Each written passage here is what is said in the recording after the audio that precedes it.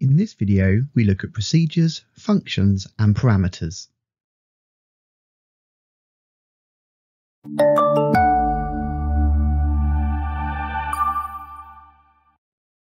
So in order to fully understand procedures and functions, we're going to use the example of this simple roll a dice game written in Python, which we've been using in a number of these videos.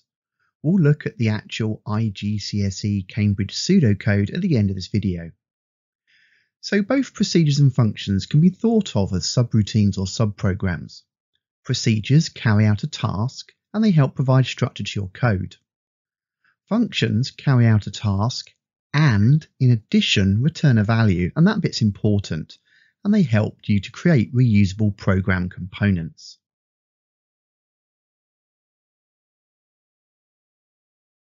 So in this example game in Python, the code actually starts at the bottom of the code listing. That's because everything above it is either a procedure or a function.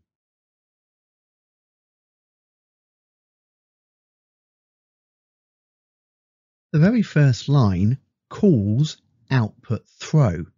So the program jumps and executes the code from the line that says def output throw, which is the start of the subroutine.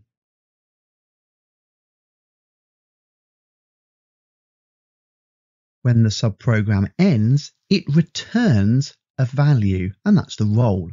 This means output throw is a function because it returns a value.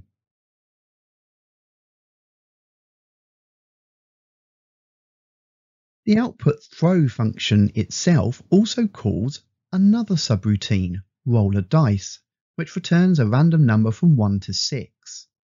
Well, this also makes roll a dice another function as it returns a value.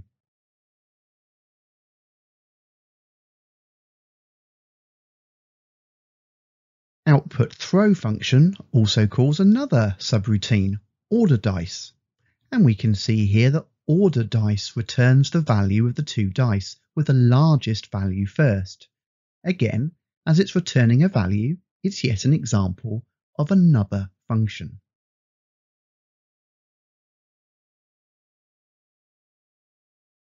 There are several advantages to using subroutines like procedures and functions. Overall, they make your programs easy to write and also to debug. These subroutines or functions can be easily reused, and functions themselves can be stored in a library for easy reuse across multiple programs. A great example is the use of import random, which we use in this program. This imports the random library of functions into our program. Finally, creating programs using subroutines like this makes them far easier to test.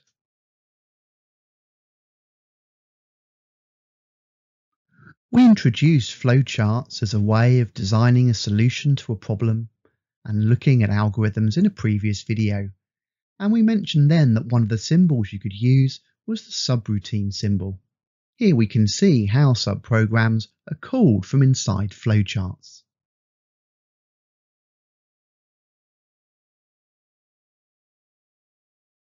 So let's actually look at how some of these concepts will appear in your exam following the Cambridge IGCSE pseudocode format.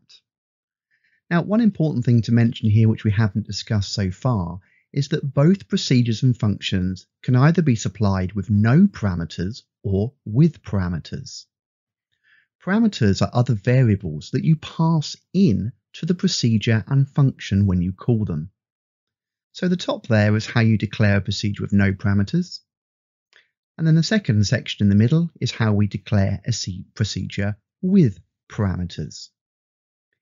If you then want to call a procedure, in pseudocode you use the word call followed by the procedure name.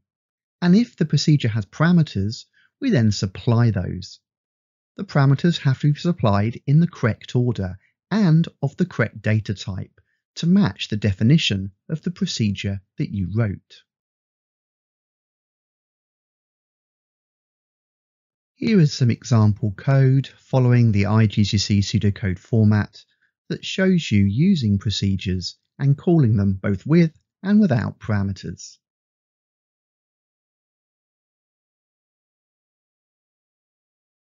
In a very similar way, functions can be called either with no parameters or with parameters. The structure is very similar. The only difference is because functions have to return a value, we add a return word in the function header along with the data type for the value that needs to be returned. The call keyword we were using with procedures should not be used when calling a function. Functions should only be called as part of an expression, so when the return statement is executed, the value returned replaces the function call in the expression and the expression is then evaluated.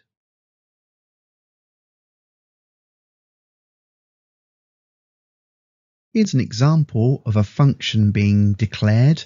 It takes two parameters, both integers, number 1 and number 2, and it returns an integer.